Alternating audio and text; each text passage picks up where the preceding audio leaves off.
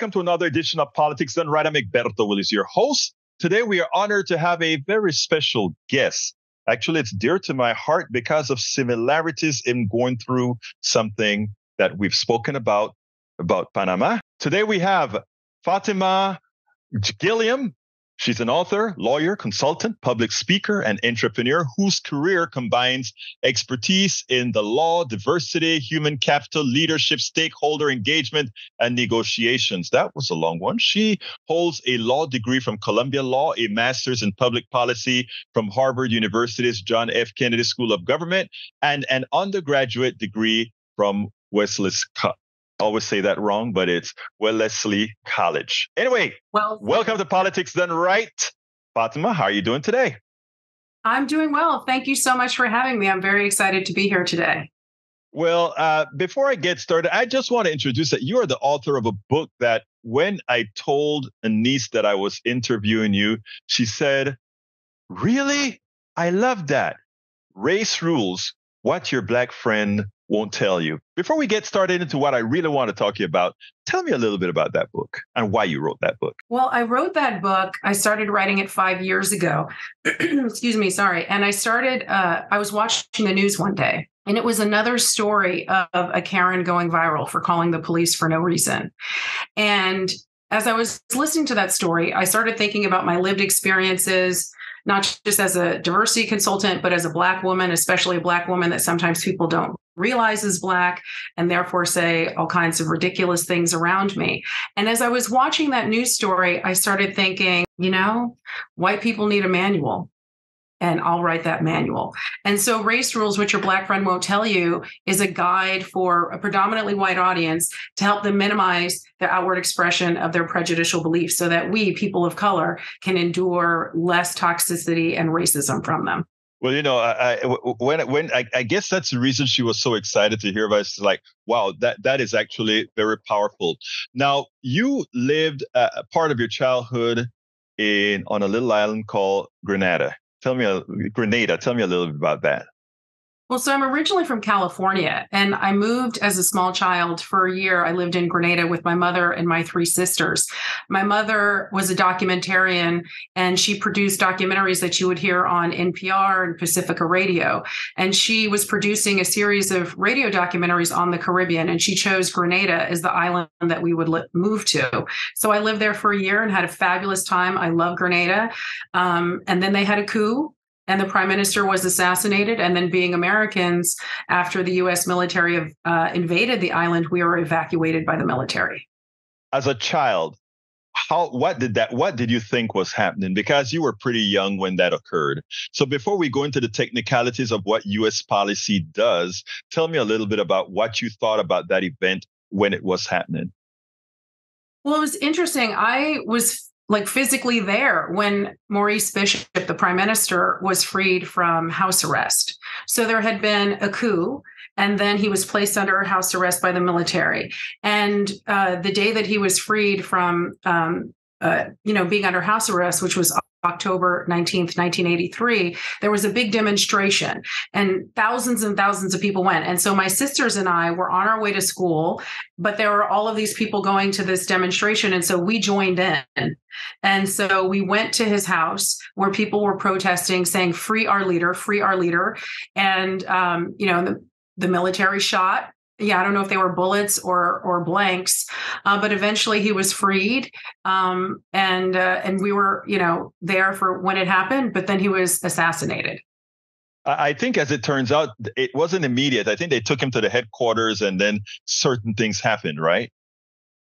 He was, freed from house arrest. He was supposed to go to the, down in the marketplace, and he was supposed to give a speech to the people, because even though he was under house arrest, he still had a lot of support from the people, because he had been the prime minister for 4 years. Prior to that, they had more of a dictator. And he brought economic prosperity, literacy, healthcare, those kinds of things. So he was popular. So he was supposed to go to the marketplace to give a talk when he was freed, but instead he was taken to the fort. And at the fort, he was assassinated along with, 7 other people that were in his cabinet. Yeah, they called it an execution where a few ministers got killed.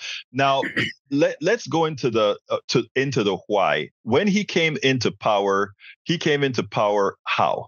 He himself, took power through force.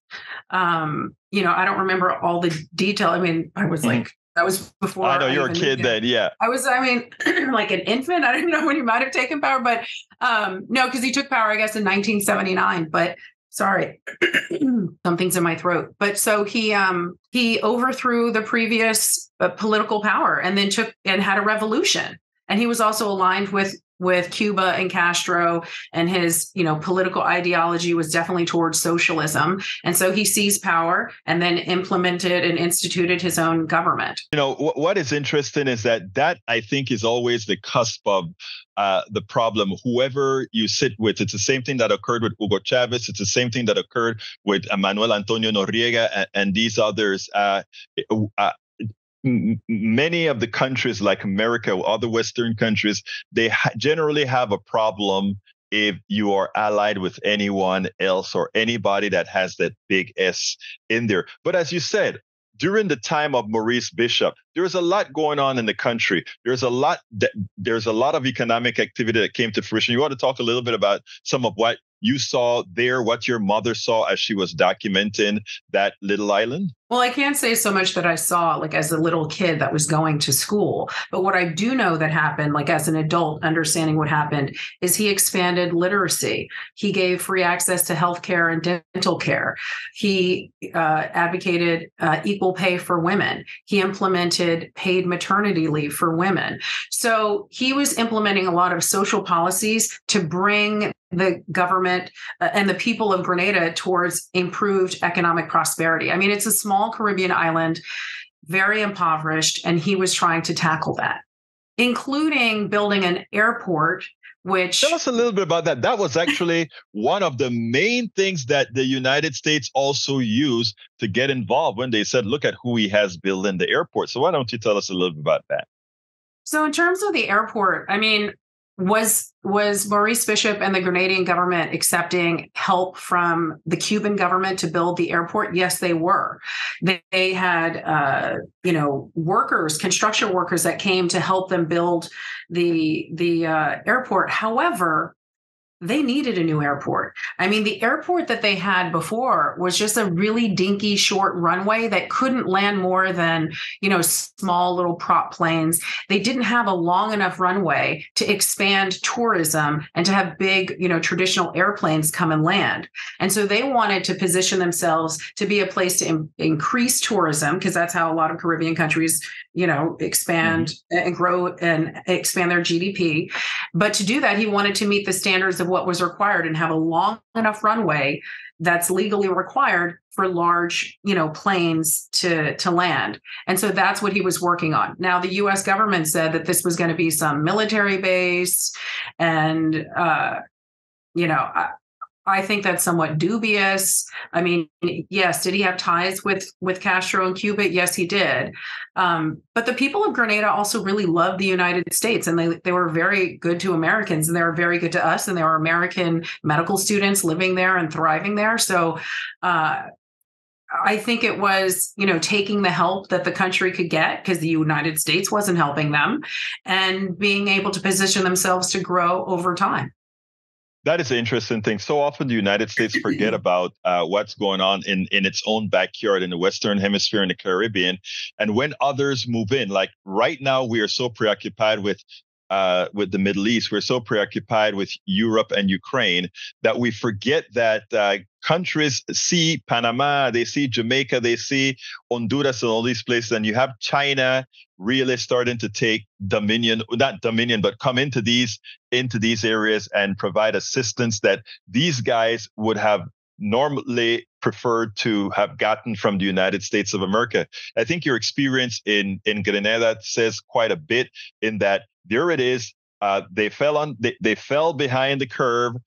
Castro comes in and is providing some help, and now they don't want it, so they use some sort of an excuse, including some of the university students as the reason why they need to be needed to be militarily engaged. Now, I know it was very frightening for your entire family as you attempted to leave the island under, under a United States invasion. What was it like, first of all, when the United States came in after the coup? Because there are two things. There was the coup, and then there's the United States coming in with its big, massive set of equipment. What was that like? Well, so first there was the coup, the assassination of Maurice Bishop, but then there was also an island-wide house arrest. Mm-hmm. Right, while the coup was taking place. And so if you were outside, you would be shot. But I don't think that was going to happen to any of the American medical students. And then there was the invasion. Now, obviously, there was a lot of political turmoil happening. There's a coup, right? There's an assassination. But I didn't really feel that we were in danger until we became the aggressor.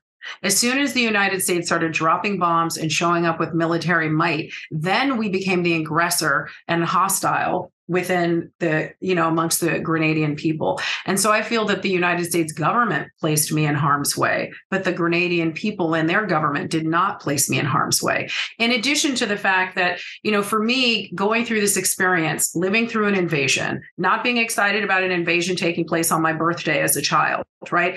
Then my mother having to negotiate and force the military there to actually take us. Like it wasn't like it seemed like they cared to actually remove us until my mom, was more forceful about it. And we were evacuated, and I lived through that experience. Overall, the experience for me was a political awakening. As a young child, I have a lot of love for Grenada. I have fond memories of living in Grenada, but it was interesting to come back and watch television and turn on TV and see politicians lying about what happened there, what was taking place there, and whether or not we were in danger there. And so for me as a young kid, as I saw this, I thought, oh, you can't believe what politicians always say. You can't believe what you see through television. You can't always have faith and trust in what your elected officials say. And so that was an awakening for me. I've been very political from a very young age. I care very much about policy and things like race and racism, which is why I wrote my book, Race Rules, What Your Black Friend Won't Tell You. And these things are important to me. And a lot of it has to do with seeing that we have to hold people accountable for the choices that they make, and our governments accountable for the choices that they make on our behalf. One of the reasons I want you on with this story is because we're hearing a lot of stories about what's actually going on in Israel versus Hamas versus Palestine, in Gaza. Likewise, what's occurring in Ukraine and Russia. We never really know the real truth of what's going on. Right now, we have a blackout in Gaza where all the internet is down, which means we don't have a clue who's telling the truth of what's happening. But what we know is that from satellite photos, we have a decimated Gaza. This experience is the same type of experience that you had in Granada, is what we had in Panama when Panama was invaded in 1989, 6 years subsequent to what you saw. And as opposed to just a few Grenadans getting killed, according to the UN, I think it was about 4,000 or so Panamanians were killed to get Manuel. But in reality, what was actually is we lost about 10,000 Panamanians back in those days. So, your experience, the lies that you saw on TV, the lies that we're hearing out of Israel, Gaza, and Hamas, the lies that we're hearing outside of Ukraine, what are the American people to do other than attempt to do things via independent media? What are they to do? Well, I'm somebody that consumes a lot of media, and I try to diversify where I'm hearing my news to try to get a more balanced understanding of what's happening. So I'm not just going to turn on the news and see what NBC has to say. I'm also going to listen to see what Democracy Now! Has to say, and the BBC. Right. And France 24, and a whole broad range of non-American news outlets as well, so that I can also understand the perspective of how the United States is being perceived. But generally, there's the news issue, but in terms of, what's happening globally, I've never been a proponent of excessive militarization of the United States and for us to show up with our might everywhere that we go.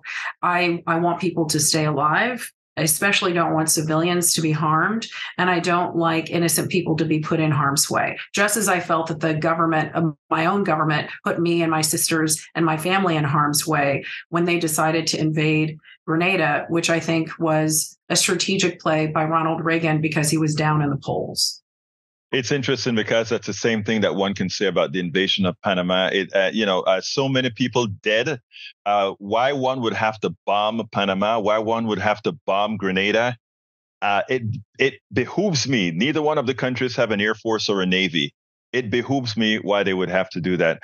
Well, tell us a little bit about your book again, because I think it's an important book, especially because of what you said. You are able to hear things that many others don't hear. So you can actually sit behind the curtain. Tell us a little bit about it again. So my book, Race Rules, What Your Black Friend Won't Tell You, is different from other books out there on race. And this is how they're different. A lot of books are autobiographical, right? They talk about themselves. Now, I do show up in the book, in the beginning of the book, but then I've developed all of these rules, which are do's and don'ts to help impact behavior and decisions and choices. And so a lot of books out there talk about what racism is, how it's problematic in society. But then I feel a lot of them leave people hanging on what to actually do, right? And so I'm in the advice game. I do that professionally, not just as a consultant, as a lawyer, but this book is really focused on not just the sort of hearts and minds transformation for people, but action that they can actually engage in that's going to have impact on people's lives. A lot of times white people will interact with a person of color and they'll walk away thinking that they had a perfectly okay encounter. Or if there was something that didn't go well, there was just simple misunderstanding. Whereas people of color can walk away from that and say, that was totally racist, or I can't stand that person, or I can't believe that I have to deal with them at the next meeting or barbecue or family picnic or whatever happens. And so what I'm doing through Race Rules, What Your Black Friend Won't Tell You, is shine a light on these are the messed up things that, white people do and how to not do them. So I have, for example, translation charts. It's sort of like, you said this, we heard this, please say this instead. So I try to break things down. It's written in a way where it's a sort of choose your own race knowledge adventure. If somebody wants to understand cultural appropriation, they can hop to that chapter. Color blindness or voting rights or how to define what racism is or tokenism, I have chapters for that. I'm trying to meet people where they are because I think, the reality is, it's an uncomfortable subject. And I wanted to create a tool in this manual, this guidebook, so that people can pick and choose the information that they need in real time to make better choices and decisions that impact people of color. Fatimah Gilliam, it's been my pleasure to have you on Politics Done Right. Thank you so kindly for having been here. It's my pleasure. Thank you for having me. With us today is Dr. Andy Bard Schmookler, PhD, a prize-winning author from the former Democratic candidate for Congress in Virginia's very red Shenandoah Valley, former talk radio host, summa cum laude graduate of Harvard University, PhD awarded with distinction in a program specially created to accommodate his original theory explaining how civilization has developed, and a frequent columnist in newspapers around the United States of America. Dr. Schmookler, how are you doing today? Doing fine. Nice to be with you again. Great. In continuation with A Better Human Story, which is a series Politics Done Right is doing with Dr. Schmookler, who has a website already titled A Better Human Story. Today, you've pretty much got a bit philosophical. It almost seemed like a sermon in the article that we're going to be discussing today. Prescient, especially in these times. We want to talk about how the evolutionary perspective gives us a better human story. And there are some items in there that I think I may want to challenge, but I want you to first explain to me, how does the evolutionary perspective give us a better human story when we're talking about evolution? Well, I think it's important to recognize what a huge set of implications there are if you have people who, for thousands of years, were trying to understand the world as they saw it, and they had no idea how that world had come into being. They were just looking around, and they had no idea how far back time went. And so they came up with theories that were like 5,000 years and special creations and the emergence of civilization like in a matter of generations or something like that. They had no idea what science has shown, which is very different, that for 3.5 billion years, life was engaged in an evolutionary process that created us and that involved certain kinds of order that our species stepped out of very recently, like 10 or 12,000 years ago. Our species took a step that was completely unprecedented in the history of life. It was a step on the path of civilization, which I define as those societies created by a creature that has extricated itself from the niche in which it evolved biologically by inventing its own way of life. It's breaking out of an order that had taken billions of years to create. And that has implications, but they were not visible to the people who handed down religions with ideas like original sin. What I say the evolutionary perspective shows is that they stepped out of order into disorder inevitably. Civilization inevitably emerges into disorder with us or any other species on any other planet. That's the way it's going to be. And that disorder has a dynamic built into it. It's going to be a war of all against all. It's going to mean only those who can prevail in a war of all against all can survive. So the system's dynamic, not human nature. Now, what determines the way the civilization evolves.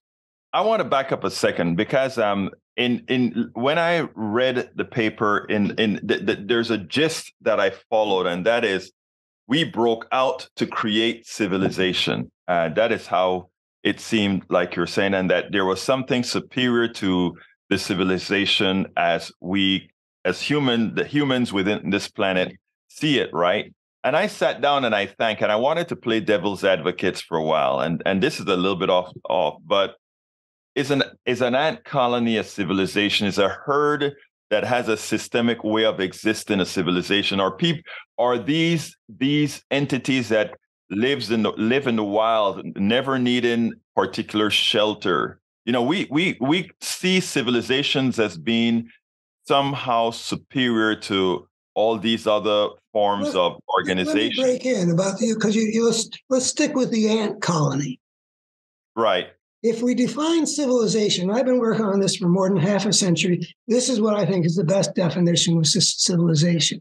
Those societies created by a creature that has extricated itself from the niche in which it evolved biologically by inventing its own way of life. In other words, a way of life, a structure of the society that was not passed down through biological selection, but was invented out of the creative intelligence of the creature. That is not the ant colony. They have not extricated themselves from the niche in which they evolved biologically. That is the niche in which they evolved biologically. But when we go from being like primate bands, like we have been until 10 or 12,000 years ago, into inventing things which can grow without any particular limit, in which people are controlling nature instead of gathering what's spontaneously provided by nature, it breaks all the old rules about size and structure and means of subsistence. It can go in almost any direction. That's not happening with ants or herds of caribou or something like that. What's unprecedented is that you step out of order created by evolution, into a new system that was not shaped by biological evolution, and that disorder is very dangerous. We didn't know we were unleashing this kind of anarchy, but that was inevitably what would happen.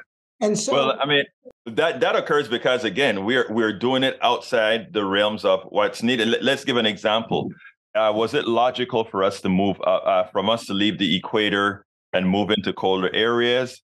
Well, that came with some dangers, and when those dangers applied, we had to use a certain kind of clothes, right, to protect ourselves, unlike those who were predisposed to live in these areas. So, I mean, from that point of view, it seems like a lot of the chaos that civilizations create, it's constantly solving for the chaos it creates. True? Wait, human beings spread throughout the whole planet before civilization. I mean, Australia and the New World eventually. So, and they were living in ways that were cultural, but they were pretty much continuous with the primate past out of which we had emerged.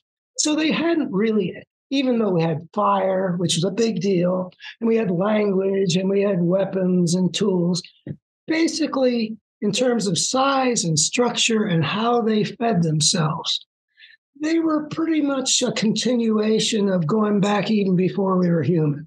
I need to interrupt you here because I want to get where do you then say civilization start? Because what I see in your statement, and tell me if I'm wrong, is a judgment as to what qualifies a civilization. My way, which is doing X, Y, Z versus the guys who continue. Got to do with whether it is the creature's creative intelligence that's designing this life. Up until we started doing something like the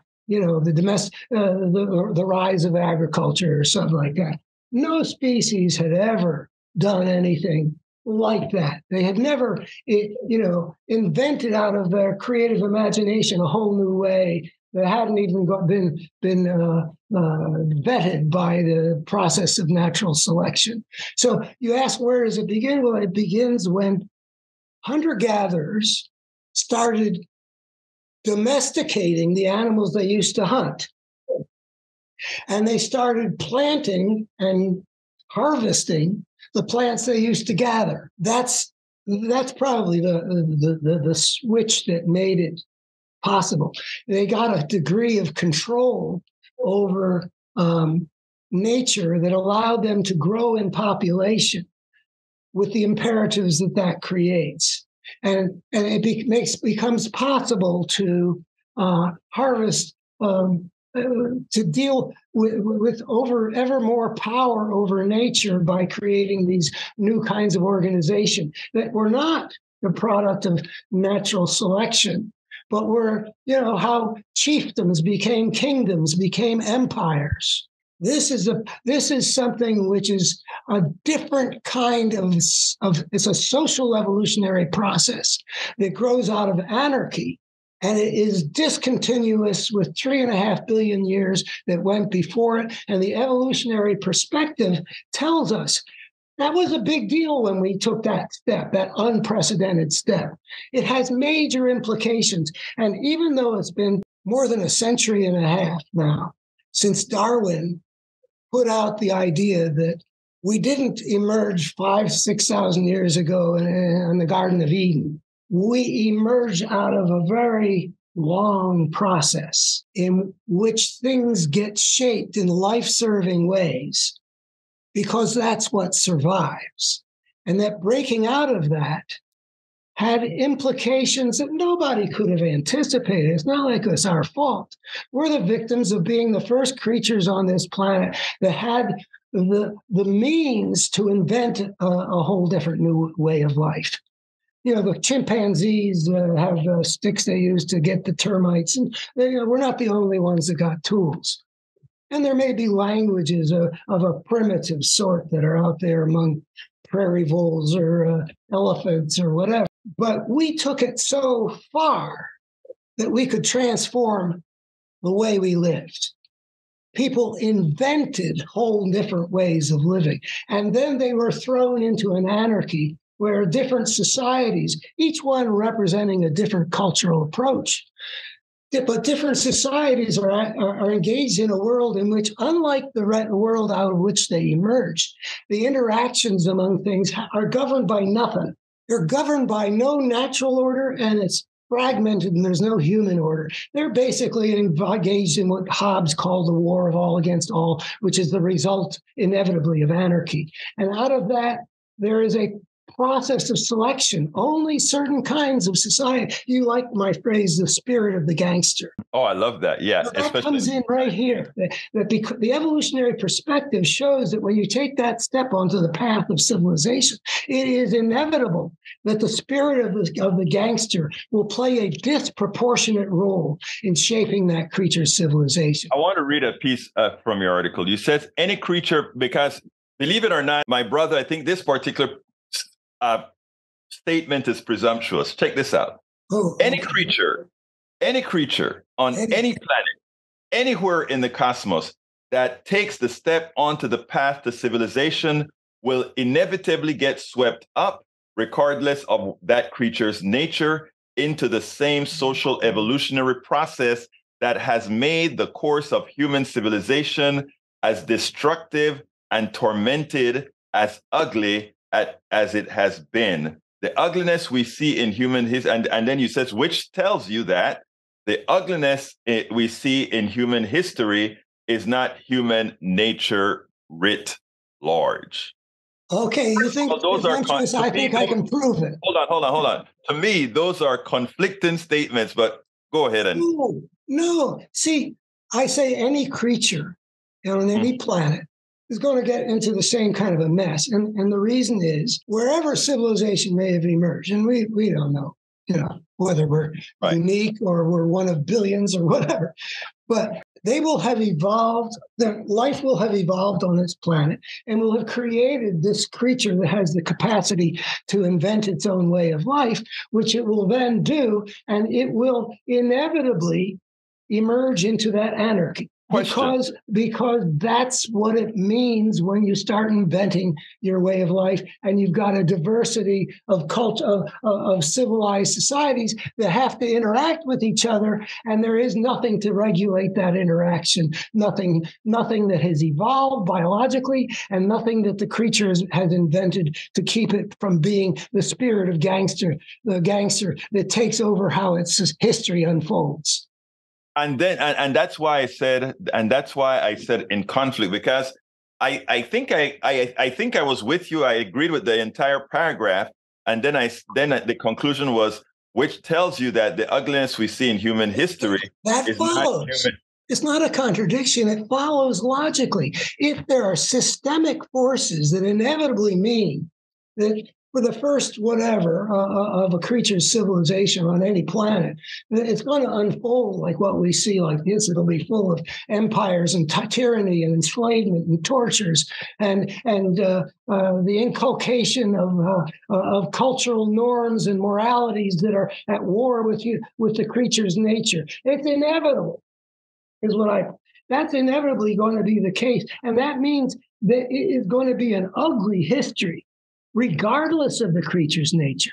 So I say the ugliness we see in human history is not human nature writ large, meaning it is instead what is made inevitable by a social evolutionary process that inevitably emerges out of the anarchy that civilization inevitably plunges into. I think the difference in the way we think about this is that let me give an example with, let's say, gays. Okay, I learned that I was wrong in the way I thought about gays, and then not only that, but then if for those who believe in a supreme being, a creator or whatever, and if they believe that the creator created human beings, and within human beings people have different attributes, etc., then you have to say that. If gayness was a mistake, I'm just using this as an example, then that is of God, right? It's not the gay person. So I mean, when I look at your statement here, that is how I am qualifying it. I'm saying, wait a minute, then if humans created all this anarchy, right, and by having the creation of this anarchy, we get some sort of the ugliness that comes about. Even if you want to say that that's not human nature, it was created by humans, which in my opinion makes it human nature. See, I wrote the book, The Parable of the Tribes, which correct. Which was the book. A lot of pages, man. A lot of pages. But it won a prize, and it's the idea that I'm presenting here, essentially, which took over my life starting in 1970. It got me my doctorate. A whole bunch of stories, but. The way you got to say it's not human nature. First of all, let me first tell you that I agree with you. Let me finish. I agree with you that it's not human nature. But the reason I said earlier about the statement being presumptuous is the statement that preceded that made it seem to be that after all, it is human nature. That's all I'm saying. See, and that statement preceded it. There was the phrase which you read, regardless of the nature of that creature. Yes. So, see, we think that we're to understand what goes on in the world in terms of what we see the people doing, like Nazis at Auschwitz or something like that. Yeah. But if you see that it is inevitable when a creature takes that crucial step onto the path of civilization, they will unleash a force of such brokenness, something which is, it ramifies through the system. And that's another thing that you can sort of derive from this, that a coherent force emerges in the system that drives things in a particular direction. And so people are acting, but it is the system that determines how the system develops. I mean, I have a line that that was a big deal to me in the 1970s and the 1980s. That which determines the chooser determines the choice. Excellent. And the tyrant, a Putin or Hitler or Trump type figure that has this inordinate impact on the course of human history, monsters are way overrepresented on the pages of history. Exactly. And we look at it and we say, these damn human beings, they keep throwing up monsters.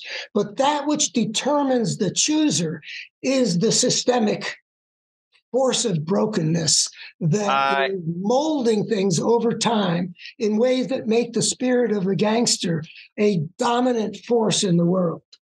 I think that's one of the most important statements here, because, I mean, as simplistic as I'm going to say here, where I preach all of the times that most people are good, unfortunately, most people's votes are ill-conceived, which gives us not good leaders. I know you've heard of the benevolent dictator, or the person who has omnipotent power and never uses it for harm, but just for good.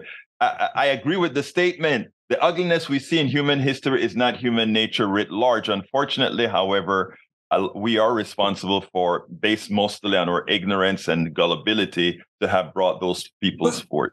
I think we should, we're responsible, but I think we should have compassion for our kind. I agree.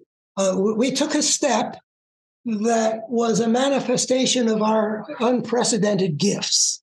No other animal has been able to take that step.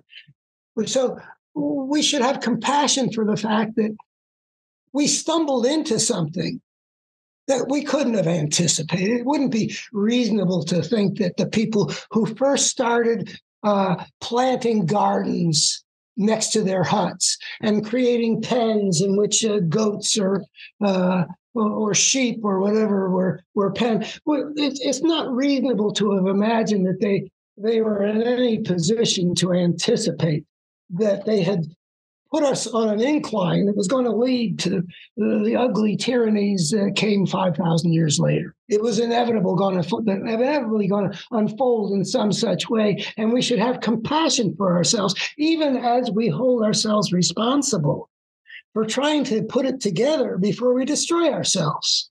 Now let's move on from there, because I think that can lead us, given that you're talking about the compassion portion now, can lead us into can lead us into what we call the spiritual dimension. Okay. Oh, wow. So we've talked about the the part of evolution, the non-evolutionary portion of civilization being causal for what we're done now. What's the spiritual perspective? Yeah. So the evolutionary perspective, I put forward two principles. We've discussed the first principle, which is how evolution. We dabbled into the second as well. Yeah. Yeah. But the second principle is that, for the most part, whatever we see, it has been crafted into the inherent nature of a creature. Is the fact that it's there means that it must have been life-serving, because otherwise evolution wouldn't have favored the ones that had that kind of characteristic.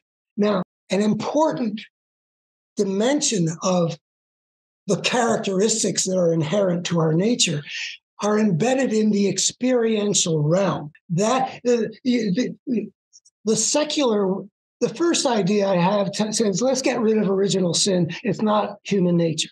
The second one says the secular worldview has this stupid idea that the moral and spiritual dimensions are less than real and need to be given less than complete honor because they're merely subjective. They are not merely subjective.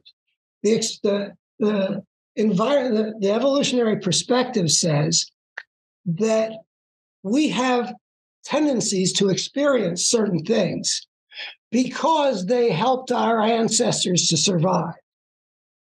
And one of the dimensions in which people, and we don't, this is not just human beings, everybody with a cat or a dog will recognize this. We experience things in terms of better and worse.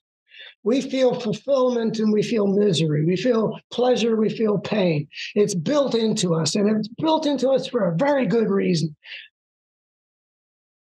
In order to survive, a creature has to do what survival requires.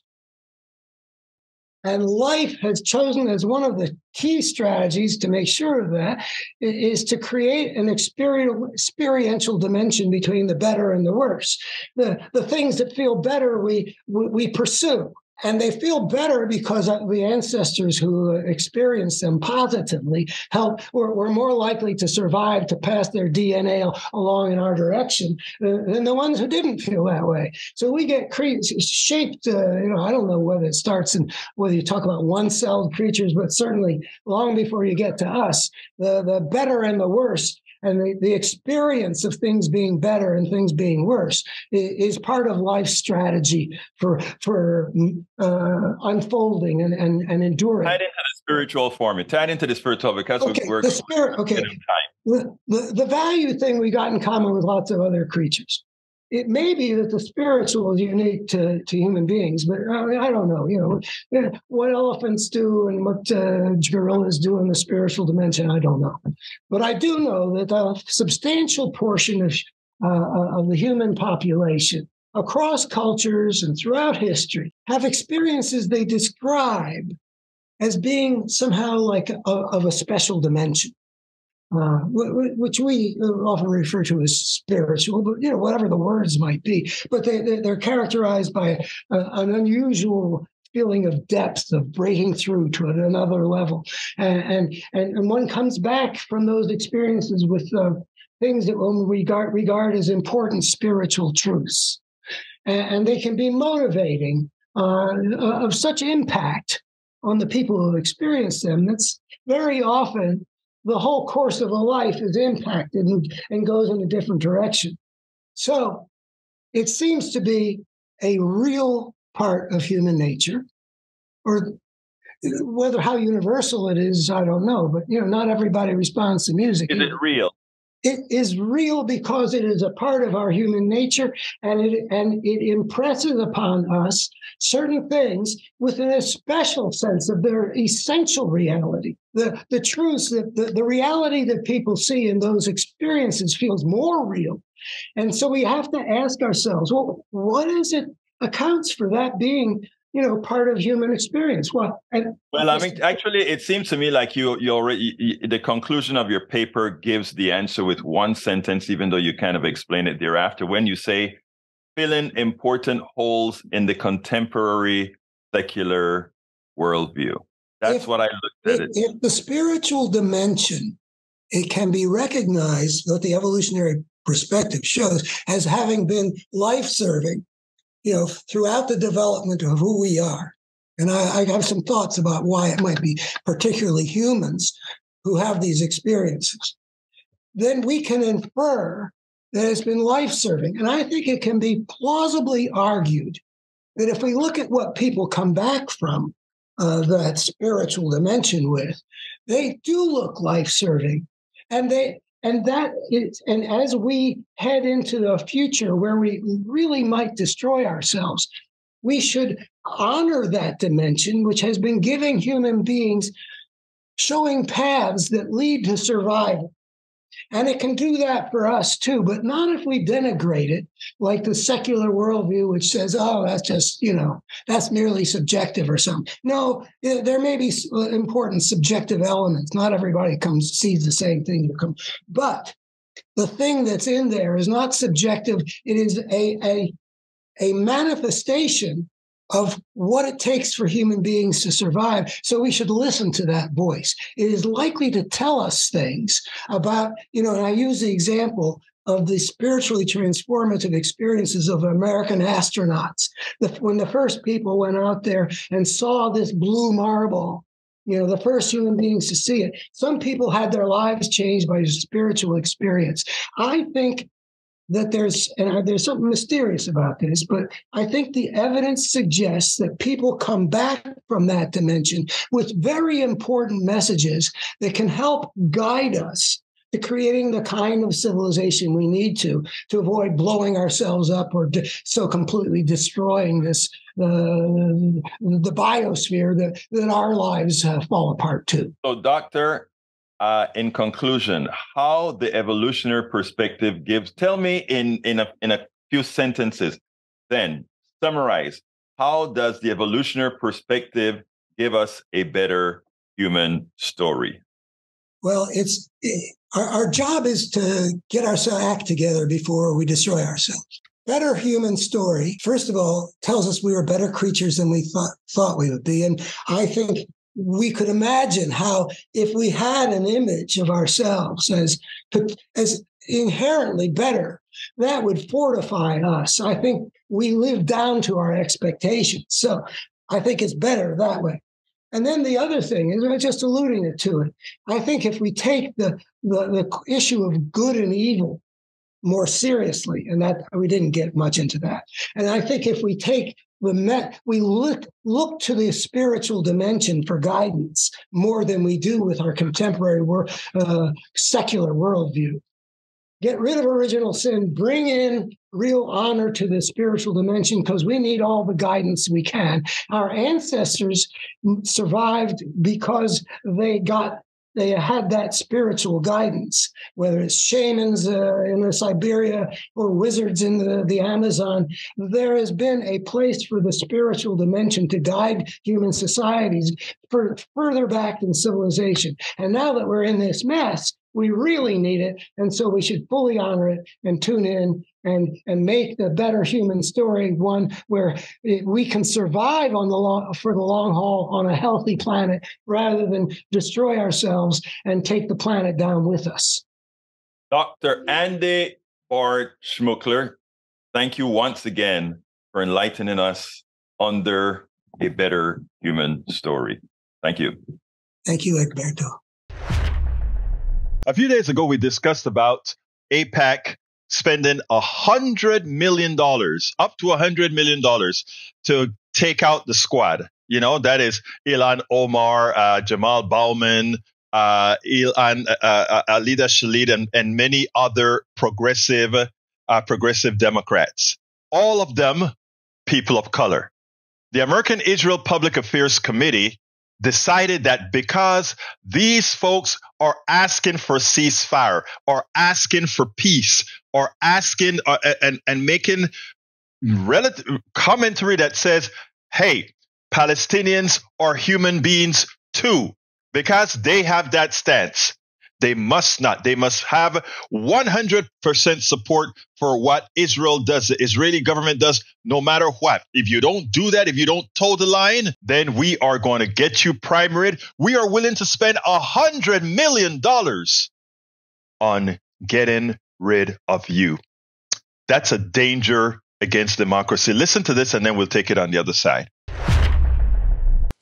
1,400 Israelis slaughtered by Hamas, women raped, babies beheaded, over 200 hostages. But Jamal Bowman was one of just 10 votes in Congress against condemning Hamas's terrorism. Tell Jamal Bowman to stand with Israel. That was a new ad now running in the District of New York Congressman, Democrat Jamal Bowman. The ad is from the political arm of the American Israel Public Affairs Committee, or AIPAC, as it is more commonly known. And it is not the first time that AIPAC has tried to take on progressive members of Congress or even take on Jamal Bowman himself. But it is the first time that AIPAC's mission is part of a larger battle within the Democratic Party over the Israel-Hamas war. And that fight is most evident in the debate between pro-Israel Democrats and the Squad. Congressman Bowman is already facing a potential challenge from Westchester County Executive George Latimer, who says he will make a final decision after returning from a solidarity trip to Israel.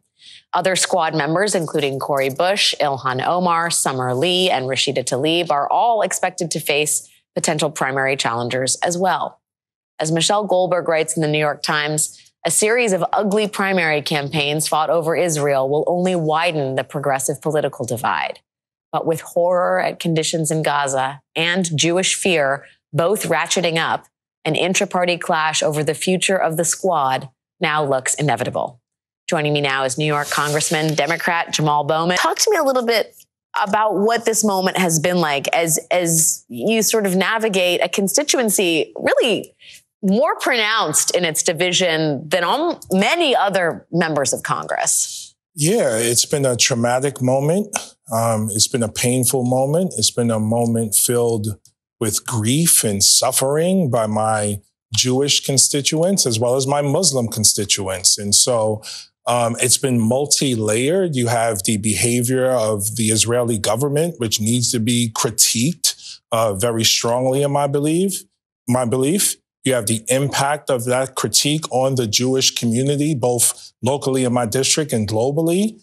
You have Muslims who have felt erased in this whole conversation and even dehumanized as well when you hear some of the rhetoric coming from Israeli officials towards Palestinians, referring to them as animals. So it's been multi-layered, multifaceted, filled with very strong emotion. And what I've tried to do is just absorb it, sort of stand in the middle of it, learn from it, and then use what I learned to govern accordingly in a way that meets the needs of a diverse constituency, as you mentioned. I was struck, Michelle Goldberg, who was just our guest in the previous segment, followed your campaign as you tried to navigate meetings with constituents over on this topic. And she quotes one woman who was involved, I believe, with your campaign at one point, Diana Lovett, said polarization over the congressman was tearing apart local Democrats. I love him personally. He was lovely and he's amazing. And he was the same warm and open-hearted person that he was today. This is at the event that you had. But she had come to believe that their views on the Middle East are irreconcilable. When you hear that, what is your reaction to that? Well, thank you for saying I have a big heart. Well, she said that. No, yeah. Thank you to her for saying that. I don't think they're irreconcilable. I think for a very long time, we've been having one conversation without the other. We have been saying for so long, we are pro-Israel, pro-Israel's right to exist, pro-Israel's right to defend itself and self-determination. But we haven't been saying the same thing about Palestinians. And so what I've been trying to communicate, and this is all, again, based on my learning. I work very closely with Americans for Peace Now, J Street, If Not Now, Jewish Voices for Peace, and many organizations. Israel's safety and security is directly connected to Palestinian freedom, safety, and security. So we've been using a lot of rhetoric around a two-state solution for decades. And when I went there, I saw that we are nowhere near a two-state solution. Myself, as a sitting member of Congress, could not walk through certain checkpoints in the West Bank because I wasn't Jewish. So we're using rhetoric, but our policies aren't matching the rhetoric, and our policies aren't matching the urgency of the moment. October 7th was a horrible day, horrific day, and Hamas must be condemned, and we must get the hostages back, absolutely. But condemnation is only step one. How are we going to do the work to actually get to a state for Palestinians and do the work here to bring communities together around education and engagement so we could deal with anti-Semitism in a real way, Islamophobia in a real way, racism, sexism, and all the isms that continue to plague us in a real way. We haven't done it here, and we're not doing it globally. Now, Jamal Bowman is one of the best guys that you can think of. Very nice guy, always respectful to everybody, votes his conscience, want to make sure everybody's at the table. And for that, AIPAC, because he's not a puppet, because he's not a robot that says, whatever Israel does, it's okay. We will definitely support them. Because he decides that's not who he's going to be, that he's going to believe in humanity. He's going to believe in morality. He's going to believe that an Israeli child that was murdered has gone through the same pain as an American child or a Palestinian child. All lives matter in this regards, folks. Every single life matters. And because he's taken that stance, because the squad is taking that stance, because they decide that this neoliberal militarism isn't the answer. After all, they've been at it for 75 years and they're just killing in between each other. Of course, because of the asymmetric warfare that we have here, Israel always exact orders of magnitude more death, destruction, and pain on Palestinians than they inflict on Israel. And you don't have to create stories. You don't have to create anything. Just look at the numbers. Just look at the state of destruction in city after city. Palestinian city versus Jewish city. According to everything that we see, they make you believe the one group is always the aggressor. Folks, your eyes are not lying to you. Death.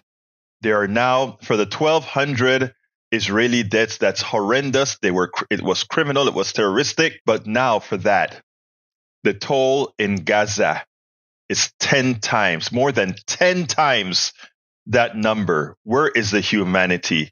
Where is the empathy? Where is the morality?